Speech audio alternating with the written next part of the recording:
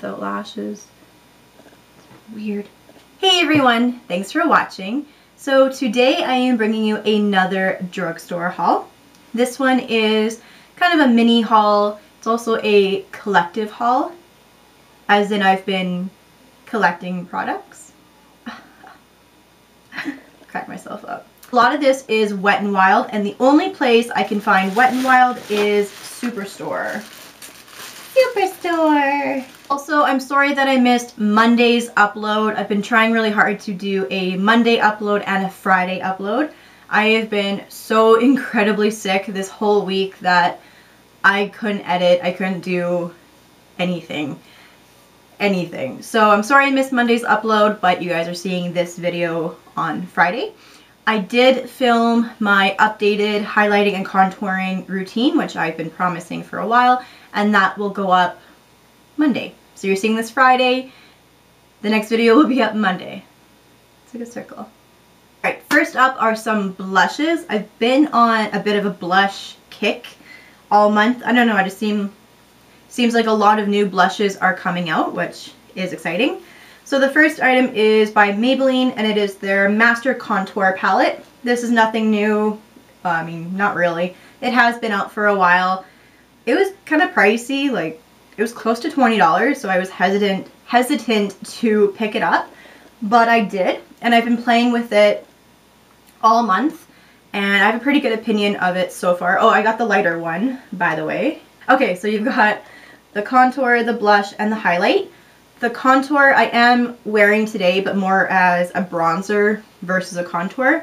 It's a very warm, like terracotta type shade, and I really don't like it as an actual contour. It doesn't make the best shadow, but it is a decent bronzer. I don't think it's a great bronzer for right now, being that it's still like kind of cold and not super springy outside. But I think in the summer this would make a really nice, like warm terracotta kind of bronzer. It does make a beautiful eyeshadow. Then next up is this blush, which I love this blush. It is amazing. It's very, very pigmented. You need to use a light hand with this or have a stipple brush on handy because it is very pigmented. I love this blush. And then the third one is the highlight, which it's okay. I prefer like a bright, see me from space kind of highlight, but this is a nice everyday type highlight. This is a nice travel palette also. You don't have to use this as a contour or a bronzer. Like I said, you could use it as an eyeshadow. It makes a beautiful crease color. And then you have your blush and your highlight. So you could just throw this in with, if you pack like me, with all of your other stuff. Next up is a blush from CoverGirl, and this is the CoverGirl True Blend Blush. I think this one is medium rose. The sticker came off. I think there's light rose and medium rose. Excuse me. And I picked up the medium rose, and this is beautiful. Beautiful. I did use this one in my updated highlighting and contouring video, which, like I said, you will see next. You will see that on Monday. And it is beautiful. It has a really nice glow to it. It's not sparkly or chunky or glittery. It just has like a sheen glow to it. It is beautiful. It is very pigmented, which surprised me. I'm like getting ahead of myself. Calm down. Picked up two blushes from Wet n Wild. I keep hearing about these on like everybody's channel. I never tried the original ones. These are like the new, well, it says new formula, and I never tried like the old formula, so everybody keeps talking about how amazing the new formula is, and I saw them and I was like, okay, I gotta try these. So I got Pearlescent Pink and Rose Champagne. It's Pearlescent Pink. Yeah, that's pretty. It's Rose Champagne, and I'm actually wearing this one today. Can't really see the swatch. That's the Rose Champagne and the Pearlescent Pink.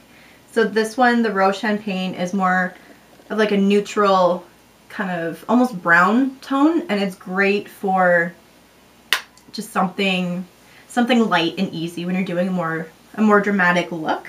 Are two eyeshadow palettes by NYC. Oh my gosh. And these are by Demi Lovato, or they have like collaboration with Demi Lovato. So I picked up the Natural palette and the Showtime palette. I peeled off the sticker on this one. And then there was one more. I think it was Glam. But I ended up picking up these two. So far, I am really, really impressed with these. I can say I like these way better than the CoverGirl palettes. Those ones are just way too messy. Like they fall out everywhere. They just make a mess everywhere. Usually fallout doesn't bother me a lot, but with the CoverGirl palettes there is so much fallout that it's ridiculous. But these are very pigmented. They blend really nicely. They're creamy. I'm actually surprised how well they blend, but NYC shadows are pretty good. So today I have this orange all over the lid on top of a black base. And I have this tan color and this kind of light brown matte shade in my crease. And something else. What else did I put in there? Brown. And a little hint of this brown in the crease also. And that's how I created this look. I feel so weird not wearing false lashes today, but I'm so stuffed up I couldn't. There's no way. My eyes are already watery. So I feel weird only wearing mascara. Like, I don't know. If you're somebody who wears false lashes almost every day or pretty close to every day, and then you go and like just wear mascara one day, you feel naked. It's weird. It's just weird. Next up are two nail polishes, also by Wet n Wild. And these are the Wet n Wild One Step Wonder Gel. This one is Periwinkle. Oh, seriously. So rude. Excuse me. This one is Periwinkle of an Eye. Periwinkle of an Eye. And this one is Lavender Out Loud. This is what I have on my nails today. And this one did chip up here, but I am ridiculously tough with my nails and my hands. I'm always doing stuff and I'm not careful about my nails or my hands or my ring, and I should be. So I'm not too upset that I need to touch it up. Like, I think it'd be really easy just to touch it up. And this hand could use a second coat anyway. I did these yesterday, so anyway, so far I really like it. It says that it'll stay on for 2 weeks. I think that's what the display said. It said up to 2 weeks of like color and shine, but it went on really nicely, really smoothly. It dried down really well. It came off the skin like around the nail really easily. So far I'm really liking them, and I do plan on picking up some more colors. Next up is a dry shampoo. This is the Batiste dry shampoo, but this one is a hint of color, dark and deep brown, and I'm losing my voice. So the only Batiste cans I can ever find are the extra large or the XXL or whatever. The original, the tropical,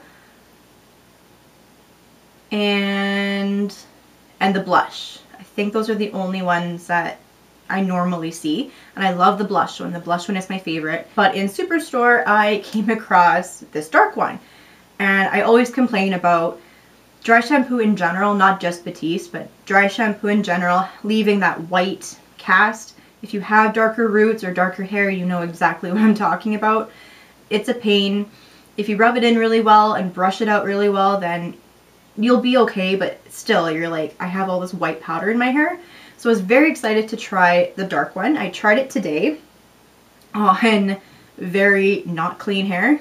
Like I've said, I've been sick all week, so it's like hot bath or jump in and out of the shower super quick. No time for hair washing. None of that. So far I really did enjoy it. It smells really good. I can't explain the smell. It's very like subtle. There's a little hint of almost perfumey, but it's very light, and kind of feminine. I don't know, it has a really nice smell, not like some of the other Batiste. Even the floral one can be really overpowering. My only concern was that it did stain my hands and the perimeter of my face, like around my temple area when I was rubbing it in. It did come off pretty easily. I was able to just kind of go like this and then wash my hands and it came off. So I sprayed it, and originally it looked white and then it kind of got darker as it soaked in. And then when I went to rub it in, that's when I noticed I had like brown on my fingers and it was kind of bleeding down here. It's almost like when you color your hair and it bleeds down. But like I said, it did wash off really easily. It rubbed in really well. It combed out really well. I think it looks really good. My roots are horrible right now. Like I definitely need to do, you know, a good color, but I was really impressed that it did leave like a hint of brown instead of just white powder. And the last product is by e.l.f. and this is the Hydrating Under Eye Primer. I like destroyed the box. Fun fact about Mel, I hate cardboard. We do not, that's probably how I chip my nail. We do not get along. Hydrating Under Eye Primer, so I'll try to read the back before my voice goes. It says, primes the under eye area to help prevent concealer from setting into fine lines and wearing off. Infused with vitamin C and E, shea, green tea, aloe, and infused with vitamin C and E, shea, green tea, aloe, and something, I have no idea. Ginkgo biloba. Sure. To nourish and condition the skin. The sheer, silky, smooth texture reduces the appearance of fine lines, puffiness, and wrinkles. So you use it just as any other regular primer except for under the eyes. I used it today. So far I'm liking it. It had kind of a sticky texture to it, which I thought was kind of interesting, but I feel like it helped the concealer cling to that area and not in a bad way. And it hasn't like settled or creased or anything. Like, and I've had this on all day. As you can tell, I'm like, done. So I'm really impressed. Like my under eyes, I'm sure if I took my makeup off, my under eyes would look horrible right now. Like, not only am I sick, but I'm fighting allergies on top of that. So I'm sure my eyes are actually like purple and blue and puffy and disgusting. But so far this primer is doing a good job. So I'm liking that. Keep you guys updated. Alright, so that is everything for this drugstore, kind of mini drugstore haul. I wanted to share with you guys what I have found. Hopefully you guys enjoyed it. If you did, please give it a big thumbs up and make sure to subscribe. Make sure to hit the subscribe button. Also make sure to check out my social media. The links are down below. My nose is itchy. That is it from me for now, and I will see you guys very soon. Bye!